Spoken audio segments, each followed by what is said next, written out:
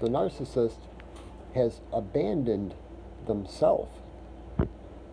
This is why you will constantly see them online seeking the affirmation of others, posting pictures, etc., etc., etc. People with an everlasting fountain inside of them do not need the approval of others constantly, constantly, constantly, even once a week. I mean, truly secure people do not need, even doing this right now, I don't need a single like.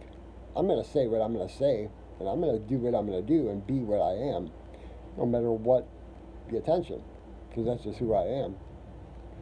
But narcissists will just incessantly seek after approval in absolutely everything that they do. They have to look the part, sound the part, but in actuality, they are not ever really the part. They're mentally distracted 24/7 by appearances. Man, it must be absolutely draining to always be worried about what people are thinking about you, and you never find yourself and enjoy just unmitigated the things that you love, no matter what anyone has to say or think, and you get to spend your time the way you want. Albeit you do the good things that you need to do along the way with your kids and your family, etc. So you do those things too. But you're not bound by any man. This is how each and every single man should be.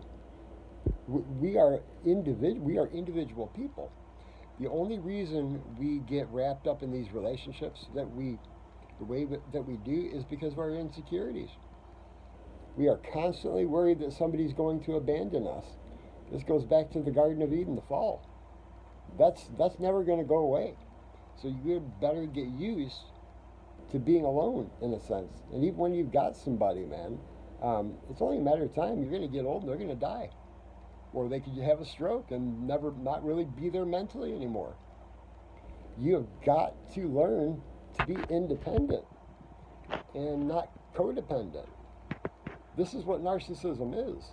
And this is why the church is full of slaves. Not the good kind, not people who obey God, but people who are more worried about the traditions, more worried about how to please their neighbor in all the wrong ways. And we're not focused on the godly principles. Even the everyday stuff is just so messed up. I shouldn't even have to say these things because most of our society shouldn't even be at the place that we're at right now, the way we think.